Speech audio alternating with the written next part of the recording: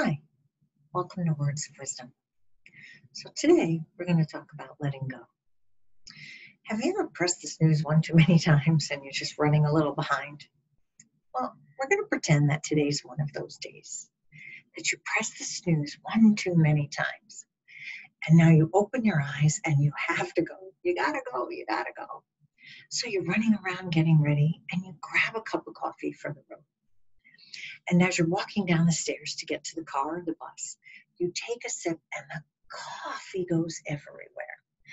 And you think, oh my goodness, what else could go wrong today? I can't even say what you would say. Razzle, frazzle, razzle, frazzle.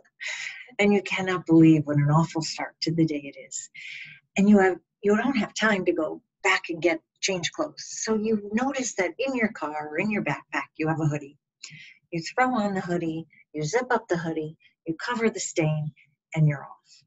Now you get to where you need to go, whether it be a class or a meeting, and somebody says to you, "Good morning, how are you?" And you go, "How am I?" And you unzip the hoodie and you show this you stage, and you talk about what an awful morning you've had. And it's okay to vent.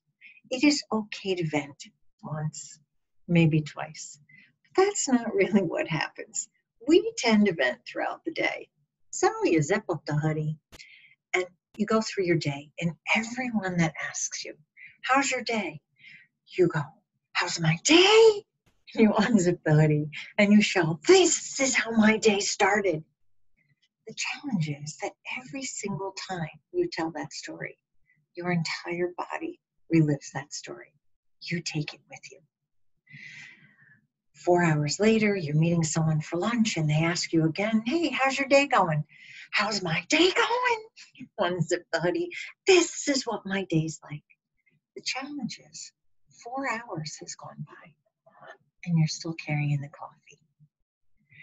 We take with us what's happened when we need to just let it go. And we don't even stop there. You go through the rest of the day, and anyone who asks you, you tell the same story, and every single time you tell it, your entire body relives it.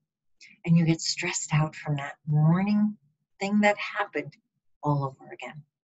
And then the end of the day comes, and you get home, and hopefully if you live with someone, they like you enough to ask you how your day was.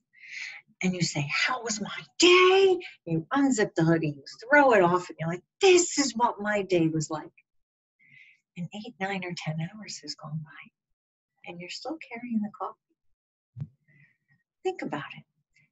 Right? Think about the last time you had an argument with somebody. And every single time you tell somebody about that argument, you relive that argument. You re-feel that argument. And not only that, it makes the argument even worse. You get more angry, you get more upset. So venting is fine. Venting once, venting twice, telling somebody, I understand that. But there has to be a point where after you vent, you just let it go. When something happens, ask yourself, will this matter at the end of the day? Probably 8 times out of 10, it will not. If it'll matter at the end of the day, then will it matter at the end of the week? Or will it matter at the end of the month? Eventually, it will fade.